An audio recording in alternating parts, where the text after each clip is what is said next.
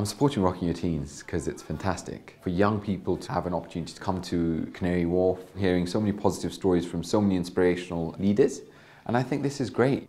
It's really, really important for us to play a part in making young people understand their potential, understand what they can achieve, not to give up. I know that sounds quite cliche, but not just not to give up, but not to let anyone make you give up.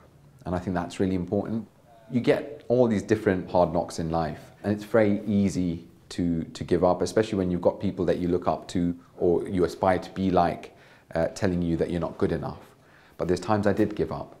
So I'd love to tell myself, just don't listen to any of them. You can be whatever you want to be. For me, to be a man is to be in touch with my family. I've got a very young family. I've got 2 young kids. To be a father to them.